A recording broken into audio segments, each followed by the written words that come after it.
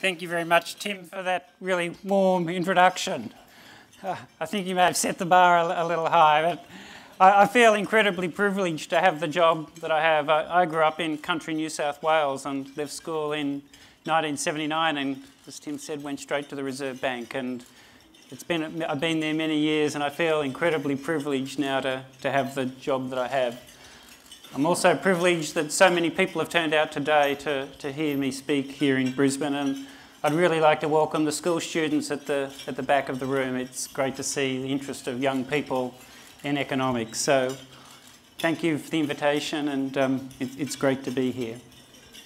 This afternoon I'd like to talk about household debt and housing prices. This is a familiar topic and it's attracted a lot of attention over recent times. I think it's easy to understand why that's so. The cost of housing and how it's financed matters to us all. We all need to live somewhere, and for many people, their home is their largest single asset. Real estate's also the main form of collateral for bank lending, and the levels of debt and housing prices affect the resilience of our economy to various shocks. But beyond these economic effects, high levels of debt and high housing prices have broader effects on the communities in which we live. The high cost of housing is a real issue for many Australians, and it can have serious side effects on our communities. High levels of debt and high housing costs can also reinforce the existing distribution of wealth within our society, making both social and geographic mobility more difficult. So it's readily understandable why Australians are so interested in these issues. At the Reserve Bank too, we've been focused on these issues for some time, particularly in the context of our monetary and financial stability responsibilities. Our work's really been in three broad areas. First, understanding the aggregate trends. Second, understanding the distribution of debt across the community. And third, understanding how the level of debt and housing prices affect the way the economy operates and its resilience to future shocks. So this afternoon I'd like to talk a little about the work that we've done in each of these three areas. So this first chart provides a pretty good summary of the aggregate picture. It shows the ratio of nationwide housing prices and household debt to household income. As you can see, housing prices and debt both rose a lot from the mid-1990s to the early 2000s. The ratios then moved sideways for the better part of a decade. As you can see, in some years they were up and some years they were down, but basically for a decade they moved sideways. But then, just in the past few years, these ratios have been rising again, and today they're both at record highs. I think it's worth pointing out, though, that while the debt-to-income ratio has increased, the ratio of debt to the value of the housing stock has not risen. This reflects the large increase in housing prices and the fact that we've been building more homes. Over recent times, there's also been a substantial increase in the value of the household sector's financial assets. You can see that in the third line in that chart. You can also see in the top line that the ratio of net wealth to income has risen substantially, and it too is at a record high. So both the value of our assets and the value of our liabilities relative to our income have increased in recent years, and we need to understand the implications of that for the way the economy operates. I'd like, though, to turn to why the ratios of housing prices and debt to income have risen over time. A central factor is that financial liberalisation and the low interest rates that followed the return to low inflation in the 1990s increased people's ability to borrow. These developments meant that Australians could take out larger and more flexible loans, and by and large, as a society, we took advantage of this new ability as we sought to buy the house or housing that we really wanted. We could, of course, have decided to use the benefits of lower nominal interest rates and financial liberalisation for other purposes. But instead, we chose to borrow more for housing, and this pushed up the average price of housing given the constraints on the supply side. The supply of well-located housing and land in our cities has been constrained by a combination of zoning issues, geography and inadequate transport. Another related factor has been the fact that our population has been growing at a reasonable pace. And adding to the picture, Australians consume more land per dwelling than is possible in most other countries, although this is starting to change. And many of us have chosen to live in a few large coastal cities. So increased ability to borrow, more demand, and constrained supply means higher housing prices. So we saw a marked increase in these ratios up until the early 2000s. At the time, there was quite a lot of discussion about whether these higher ratios were sustainable. But as things have turned out, the higher ratios have been sustained for quite a while now. In my view, this largely reflects the choices that we've made as a society regarding how and where we live, urban planning and transport, and the nature of our financial systems. It's these choices that have underpinned the high level of housing prices in Australia. So the changes that we've seen in these ratios are largely structural. Recently, though, the ratios of housing prices and debt to income have been increasing again. Lower interest rates, both in real and nominal terms, this time largely reflecting international factors, have again played some role. But there are some other important factors that are also at work. One of these is the slow growth in household income. As you can see here, during the 2000s, aggregate household income increased at an average rate of about 7% a year. In contrast, over the past 4 years, average growth in incomes has been less than half of the earlier outcome. It's averaged around 3%. So slower growth in incomes will push up the debt to income ratio unless growth in debt also slows. And this slowing in debt has not occurred, and this partly explains why these ratios have been moving up again over recent years. A second factor is that some of our cities have become true global cities. And reflecting this, in some of our markets, there's been very strong demand by overseas investors, and in some markets, that has pushed up prices as well. A third factor has been stronger population growth. As you can see here, population growth picked up during the mining investment boom, and although it's subsequently fallen back a bit, it's still around 0.5 percentage point faster than it was before the mining boom.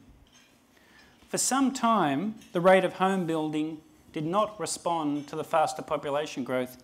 Indeed, the response took the better part of a decade. Population growth picked up, but the rate of home building did not. Fortunately, in the last few years, the rate of home building has picked up, and we're currently adding to the housing stock at a rate that we haven't seen in more than 2 decades, and over time, this will make a difference. It's Melbourne and Sydney where population growth has been the fastest. Not surprising, it's these two cities where the price gains have been the largest, and these price gains have helped induce more supply. I think this is obvious from this next chart. It's Victoria and New South Wales that account for all of the recent upward movement in the ratio of national house prices to income. As you can see here, in each of the other states, the ratio of housing prices to income is below the previous peaks. So there's not a single story that fits right across the country. This is despite us having a common monetary policy and a common interest rate for the country as a whole. So factors other than the level of interest rates are also clearly at work.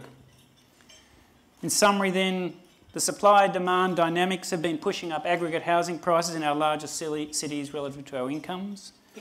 With interest rates as low as they've been and prices rising, many people have found it attractive to borrow to invest in an asset whose price is appreciating. The result has been very strong growth in borrowing by investors, which has been, with investors accounting for 30 to 40% of new housing loans.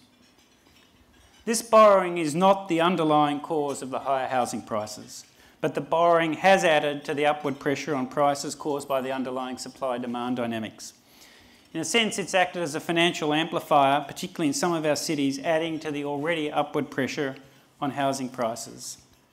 The borrowing by investors is also obviously contributing to the rise in the aggregate debt-to-income ratio. So just like in the early 2000s, there is once again a discussion of whether these increases in housing prices and debt will continue and whether they're sustainable. I wanted to return to this issue later on in my remarks. Before I do, though, I want to briefly discuss our work on the distribution of debt across the household sector.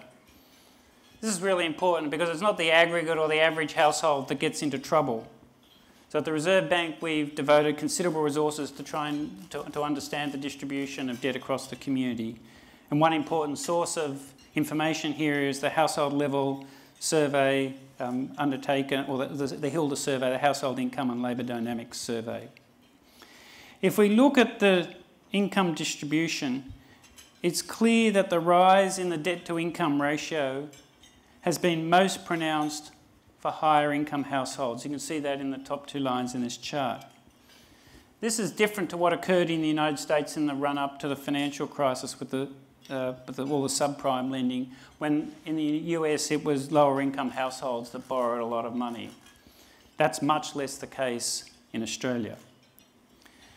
It's also possible to look at how the debt to income ratio has changed across the age distribution. As you can see in this next chart, the ratio has risen for households of all ages, except the very youngest, who tend to have quite low levels of debt. Borrowers of all ages have taken out larger mortgages relative to their incomes, and they're taking longer to pay them off. Older households are more likely than before to have an investment property with a mortgage, and it's become common for people to have a mortgage at the time of retirement. We also look at the share of households with a debt-to-income ratio above a specific threshold, and this work is summarised in this chart. As you can see, in 2002, around 12% of households had debt that was over 3 times their income. By 2014, this figure had increased to 20% of households. And there's also been an increase, although not as pronounced, in the share of households with even higher debt-to-income ratios. Another data set that provides insight into the distributional issues is one maintained by the Reserve Bank on loans that have been securitised. This data set indicates that around 2/3 of housing borrowers are at least 1 month ahead of their scheduled repayments, and half of borrowers are 6 months or more ahead. That's the good news. But as you can see, there's also a substantial number of borrowers that only have small buffers if things go wrong. At the aggregate level, though, nationwide indicators of household financial stress remain pretty contained. That's not surprising, given that many borrowers are materially ahead of their mortgage repayments, interest rates are low, and the unemployment rate's been steady for quite a while now.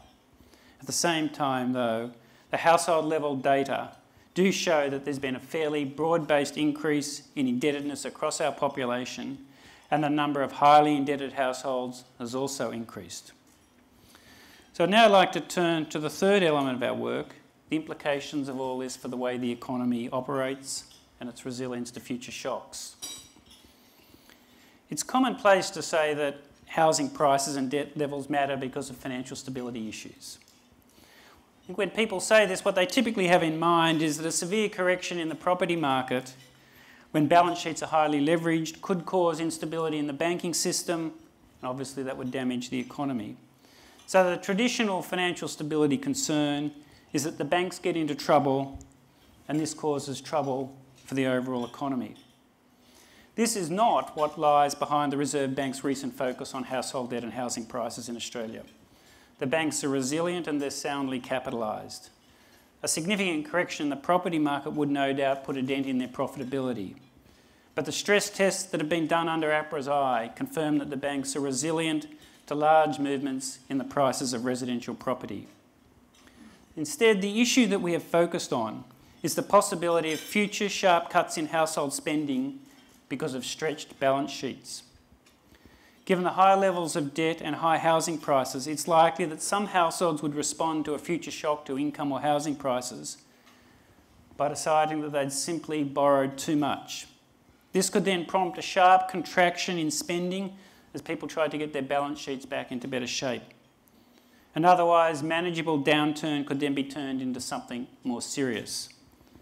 So the financial stability question we're focused on is, to what extent does the higher level of household debt make us less resilient to future shocks? Answering this question with precision is difficult. It's largely a matter of judgment. History doesn't provide us with a particularly good guide, given that housing prices and debt levels are at levels that we haven't seen before. and the distribution of debt across the population is also changing. Given this, one of the research priorities at the Reserve Bank at the moment has been to use individual household level data to understand how the level of indebtedness affects household spending. The results indicate that the higher is indebtedness, the greater is the sensitivity of spending to shocks to income. This is regardless of whether we measure indebtedness as the debt to income ratio or the share of income spent servicing that debt. If these results were to translate to the aggregate level, it would mean that the higher levels of debt increase the sensitivity of future consumer spending to various shocks. The higher levels of debt also appear to have affected how higher housing prices influence household spending. For some years, households used increasing equity in their homes to finance spending, and consumption grew very strongly. Today, the reaction seems quite different. This is evident in the estimates of housing equity withdrawal. You can see the change in this graph. In the earlier periods, from the mid-1990s to the mid-2000s, when housing prices were rising, the household sector withdrew equity from their housing to finance consumption. Today, households are much less inclined to do this, and they're injecting, not withdrawing, equity from their housing investments. Many of us feel that we have enough debt and we don't want to increase current consumption using borrowed money. Many of us also worry about the impact of higher housing prices on the future cost of housing for our children. Like many parents, this concerns me. As I've spoken about previously, higher housing prices are really a two-edged sword. They deliver capital gains to the current owners, but they do increase the cost of future housing services, importantly, including for our children. This change in attitude is also affecting how spending responds to lower interest rates. With less appetite to incur more debt for current consumption, this part of the monetary transmission mechanism looks to be a little weaker than it once was.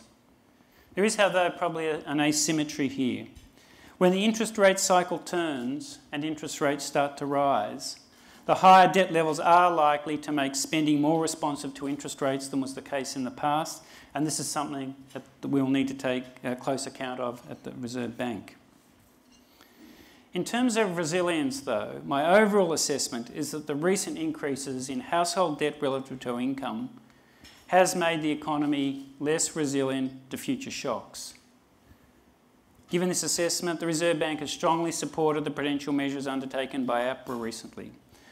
Double-digit growth in debt owed by investors at a time of weak income growth cannot be strengthening the resilience of our economy, and nor can a very high concentration of interest-only loans.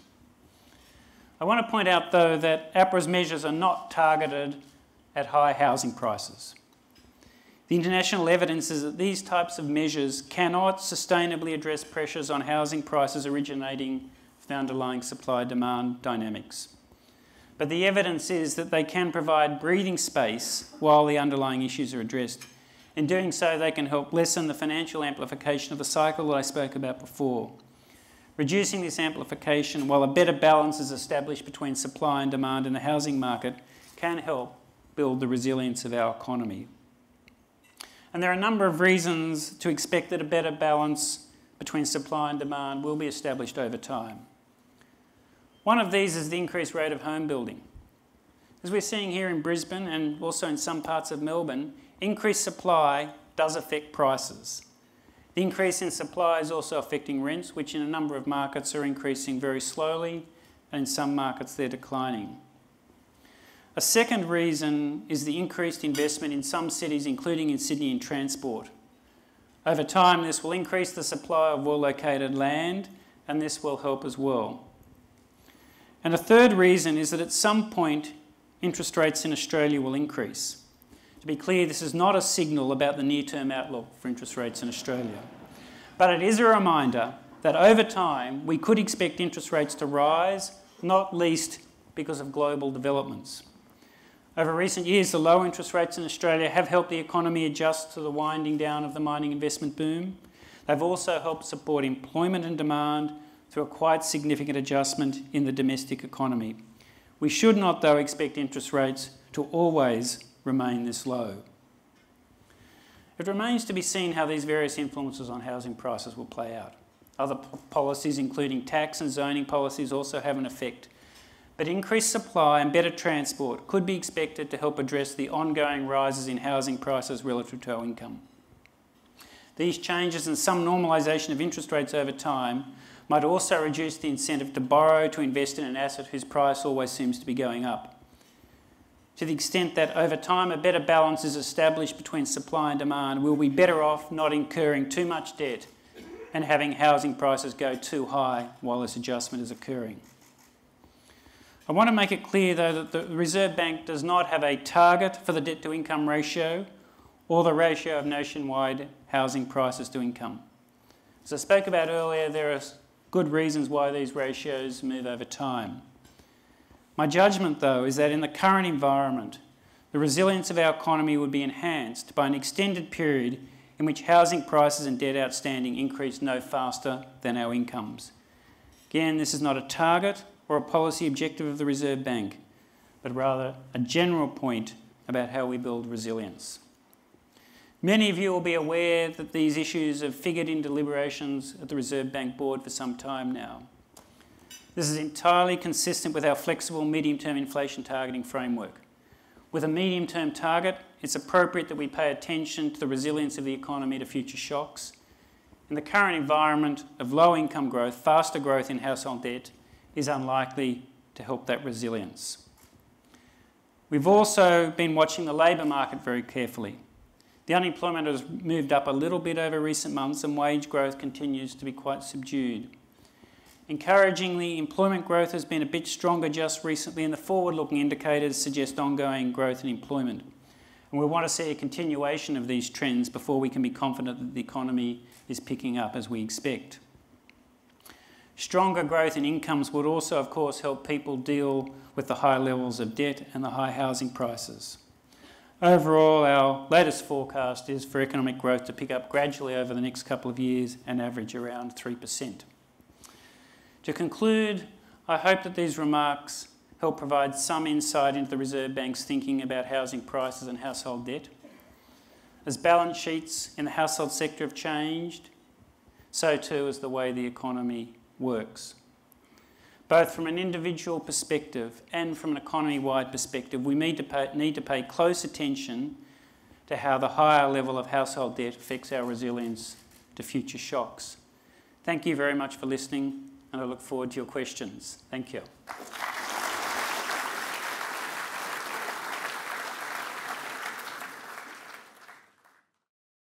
The Governor has agreed to take some questions. I'll lead off with a few of my own. But I expect that while the Governor was speaking, you've come up with a few questions of your own, and we're keen to hear them. If you wish to pose a question to the Governor, I'd ask that you raise your hand, and we will get one of the young economists, people walking around with mics, to come to you. I'd ask that you wait until you have a microphone to ask your question so that the rest of the room can benefit from what you have to say. When asking a question, I'd invite you to state your name and organization if applicable. Again, thank you for a thought-provoking address. In a speech you delivered in Melbourne on 4 April, and again reiterated here today, you noted that from 2000, the supply of housing in Australia was not keeping pace with demand. And you noted that the supply deficit was compounded by insufficient investment in transport infrastructure. Now, what might be done to increase investment in transport infrastructure? And for example, do you believe that the federal government should be providing loans to help kickstart infrastructure projects, the cost of which might later be recovered through value capture? Well, a lot of issues there. A point that I have made repeatedly is that the high housing prices really come from high land prices. And we can't do very much about that, but supply and demand does work. If you can increase the supply of well-located land, then the average price of residential land that goes into each house dwelling will be less. So how do you increase the supply of well-located land? There are two things you can do. It's kind of the location of jobs and transport. Nothing makes kind of well-located land by being accessible to other parts of the city or to wherever you live. So I think the best housing policy is really a transport policy. how do we get the extra investment in transport? That's kind of a related question to what you're asking. And the governments can play an important role here. And you're seeing this in New South Wales with the government building both road and rail, and it's making a difference. And I think over time it will help. How the government finances that, it's a matter for them. But there is the possibility of greater investment in public and private transport actually helping on housing price, and I think it's important. It's probably the single best thing we can do. The supply deficit that you referred to is in the process of being corrected. As one of my graphs showed, the rate of home building now is the highest rate in decades, and that's going to make a difference. So, how to finance the investment in transport? It's a good question, but I think in the end we'll be better off if we can find a way of doing that. Fantastic, thank you. Look, in my introduction, I referred to your work at the Bank of International Settlements, specifically that with Claudio Borio and the relationship between low interest rates, market stability, and higher asset values. You drew on some of the macroprudential measures being used today, but I would say, for how long is it sustainable to keep interest rates very low and rely on these measures to temper asset values? When the current measures are not designed to temper asset values. They're designed to build resilience in the system, and I think that can help provide some breathing space because of the adjustments on the supply side and some of the other things I'm talking about. I think we can look forward to a better balance in supply and demand in the housing market over the next few years. And so the various measures that are being undertaken by APRA will help give us a bit of breathing space while that better balance is established. They're not designed, as I said, to address the high level of housing prices. Now, we have low interest rates in Australia for basically two reasons. One is global development. So we live in an interconnected world. World real interest rates are low. We have low interest rates in Australia as well. So there's nothing we can do really about that. The second reason we have low interest rates is that we're coming off the biggest mining investment boom in more than a century. In a way, it's kind of remarkable we've been managed to digest the downside of that boom while still growing at kind of an average rate of 2.5%, and the low interest rates have actually helped that. So we've got low interest rates because of the unwinding of the mining investment boom and the global situation, and I think that's been appropriate. Just imagine kind of a world in which interest rates were, let's say, at 3.5%, not 1.5%. The exchange rate would be higher. There'd be fewer jobs in tourism, in education, in parts of manufacturing that are doing better now. Wage growth would be weaker, inflation would be even lower, unemployment would be higher. So I think we've needed these low interest rates. But the financial stability considerations are a relevant issue here because, in some central banks at the moment, faced with the configuration that we've been facing, would actually have had lower interest rates than we've got. Because inflation's a bit low, the unemployment rate's a bit high. So the standard kind of inflation targeting regime would probably lead you to have lower interest rates than we have. And I've said this publicly a few times, some of my own staff argue that kind of continuously. My sense is, though, that with interest rates as low as they are and providing significant support to the economy, that lower interest rates at the moment would risk increasing the imbalances in the system. That's not to say that we couldn't reduce interest rates if we thought it was appropriate, but at the moment we haven't. So there's kind of, for the financial stability issues do affect the setting of interest rates, but not kind of in any mechanical way. I hope that's helpful. No, that is helpful. Thank you so much. Look, I have more questions, but I'd like to see if anyone in the audience would like to ask a question. So if you do have a question, please feel free to raise your hand. One moment. Mic coming up from back here.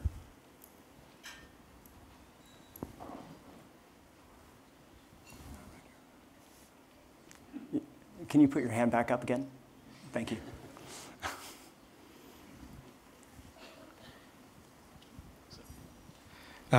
Governor Lowe, Tony Dennis from Morgans Financial. You mentioned in your speech about the difference between Sydney, Melbourne and the rest of Australia in terms of housing prices, etc. How does the RBA look at that dichotomy, and when do you decide? You say that can help to smooth out. I guess it's smoothed out on the bottom, as you've just mentioned, but in terms of smoothing out, maybe those bubbles on the top. How do you decide between those centres of the Australian universe and the vast rump of Australia, what you should be doing with your policy? Well, our decisions really guided by the framework, our flexible inflation targeting framework, trying to deliver you an average rate of inflation for the country as a whole of 2 point something over the next 7 years, which is the term of my governorship. So that's our basically framework, and we try and do that in a way that preserves economic stability, and this is why these financial stability issues that I've talked about are a relevant consideration. We cannot smooth out housing price fluctuations nationally or even in particular markets. The way we take them into account, we try and understand what's going on, understand the dynamics here in the Brisbane apartment market. I mean, we spend time doing that, and that all kind of together kind of makes the overall picture that we're trying to respond to. But the decisions are really taken within this well-established framework of a flexible medium-term inflation targeting setup with a strong emphasis on preserving economic and financial stability at the same time. And we make judgments. Not everyone agrees with the judgments, but we sit down every month and we make those judgments. Right. Harriet? Harriet Smith, I'm from QUT and also on the Economic Society Committee. As a young person with a large superannuation but no assets, what kind of effect do you think that will have on markets if they were to implement that idea that we can use our superannuation to put into our first home instead of the first home buyers grant, for example? Well, it's highly politically contested at the moment, but I think I can make an analytical argument which probably answers your question. You don't address housing affordability by adding to demand. You address it by adding to supply. It's the supply of dwellings and the supply of well-located land. That's where the focus needs to be. I think policies that increase demand will just be capitalised into the prices. So, right. Doug McTaggart? Sorry, can I just add? I do understand the difficulty of young people getting into the housing market, and one of the things that concerns me is that the high housing prices reinforce the existing distribution of wealth within society, because if you come from a wealthy family, your parents, you've got the bank of mum and dad that you may or may not be able to rely on, so that's fine for those children, kids who come from those families. But if you don't come from such a family, it's much, much harder to get into the housing market than it once was, and I think that's a social problem. It's not like the Reserve Bank can do anything about it, but I think it's quite a significant issue. It affects the kind of mobility within society and reinforces the existing distribution of wealth, which can't be a good thing. Sorry. Governor Doug McTaggart, independent. Well, great talk, very well balanced and terrific, I think, positioning of where that market is.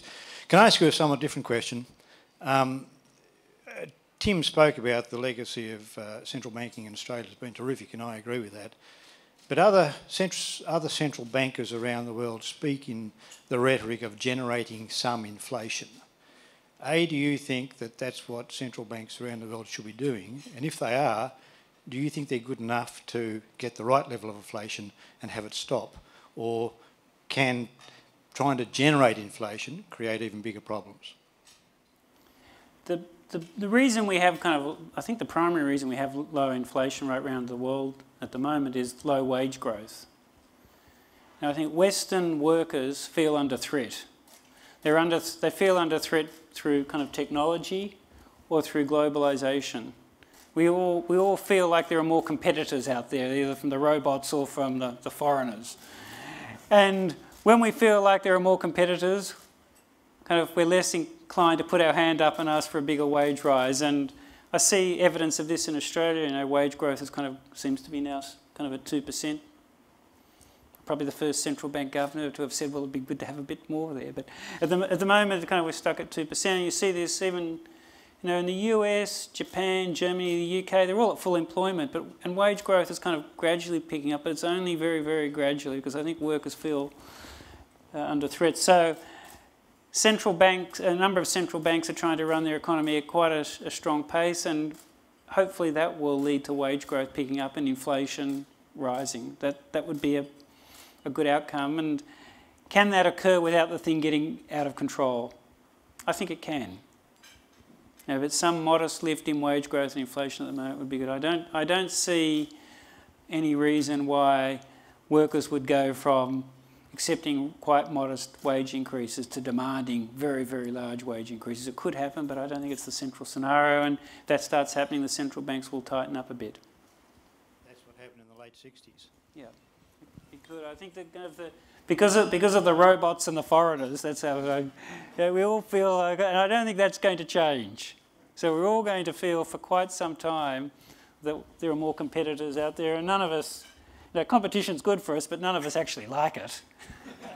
It gives us less pricing power as well. We kind of feel under threat, so we're kind of a bit more kind of subdued. I think many firms feel this as well. There are more competitors out there, so the system is less inflation prone at the moment.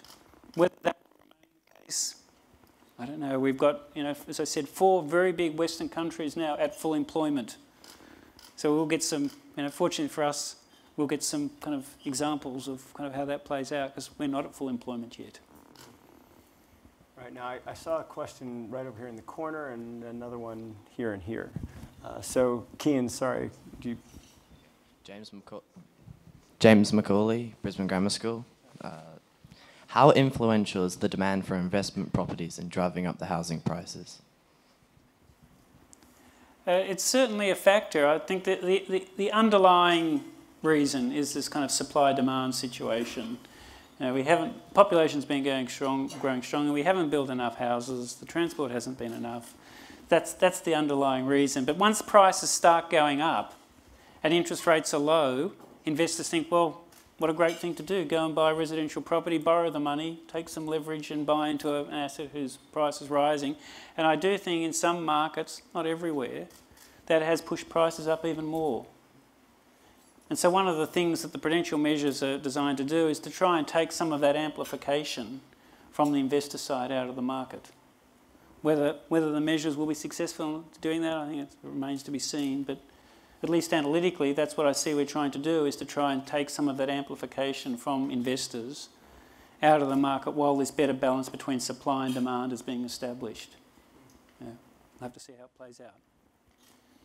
So there's a question right here. Hi, Damien Lillycrap, Q Super. So a question a bit like Doug's about the philosophy of central banking. So you mentioned in the talk about limiting credit growth to be largely in line with income growth. That was a philosophy that Volcker used to have, and he's a highly esteemed central banker. Greenspan, when he came in, broke that link and let credit growth run well ahead of income growth.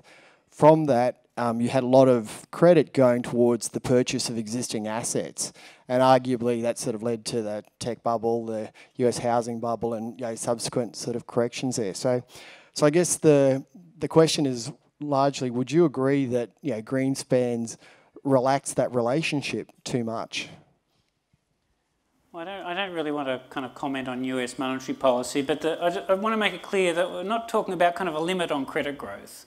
We don't have a target for that. I think it would be kind of inappropriate to do it. The point I was making is if the next few years credit growth and house price growth were no faster than income growth, I think that would be a good outcome. It's not kind of an objective for ours, but that's what I think success here would look like. Whether we can achieve that, I don't know. But we do need to pay attention to the financial side of the economy. We've got a flexible inflation target. We've never been a central bank that's kind of saw the need to keep inflation in the 2 to 3% band all the time.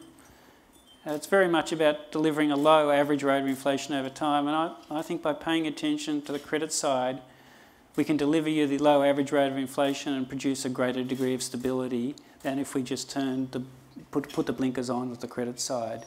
But it's not an objective, it's kind of something we've got in our mind, and it influences the decisions that we take each month. I saw a question right over here.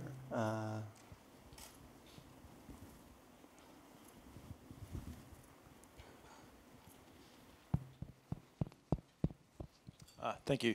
Dean Ganaway from Horizon. My question's unrelated to housing, but it's more around the reference to low interest rates.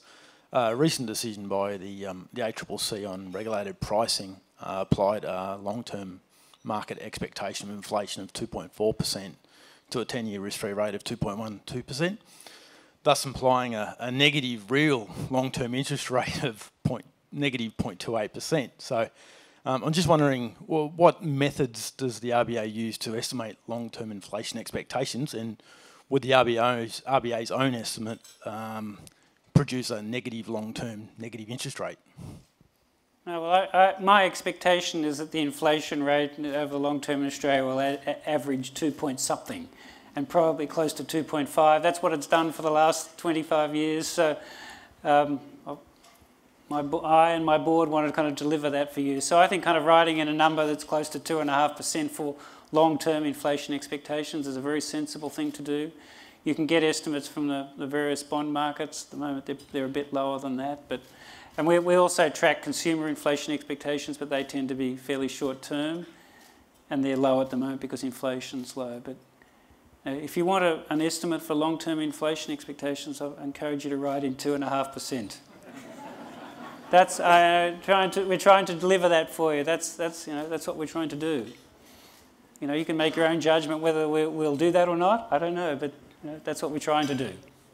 Regarding, Janet Yellen, as a follow-up to that question, Janet Yellen last month was talking about the neutral rate, so the rate at which monetary policy is neither has a foot on the gas or has it off. Does the RBA do an estimate of the neutral rate? And if so, what would that? Do we do an estimate? We talk a lot about it. I mean, we can come up with various numbers, and really there's not particular science to it. I think we can understand the factors that are at work. Lower productivity growth, if that's the world we're in, will deliver a lower real interest rate on average over time. Demographics can have an influence as well, and attitudes to debt can have an influence as well. When people were happy to borrow a lot and increase their borrowing, they were spending with gay abandon, and it was kind of the economy was growing more strongly, and you need a higher real interest rate to deal with that. In a world where people want to pay back debt, the real interest rate for a while is lower while they do that. Ultimately, it comes down to productivity growth. If you're a productivity pessimist, you think we'll have lower real interest rates because there'll be low return on capital. If you're an optimist, which is what I tend to the optimistic perspective that we'll find ways to invest in kind of good projects that generate decent returns, and that will allow savers to get decent returns higher than they've got in the last decade. But we talk about this a lot at the central bank. You can imagine with a couple of hundred economists, they kind of like talking about these issues, but in truth, no one can really come up with a kind of a very precise answer to the question. Look, I think we may well have run out of time. So look, sorry, one moment. Thank you all for your excellent questions. And thanks to the Governor for your clear responses. The Governor and I are going to return to our seats. And Brian Sheehan, the Executive Chairman of Morgan's Financial Limited, is going to come up and deliver a vote of thanks. After the vote of thanks, Julian Pierce, the Vice President of the Economic Society, will briefly run through some of the Society's future events. So, thank you so very much.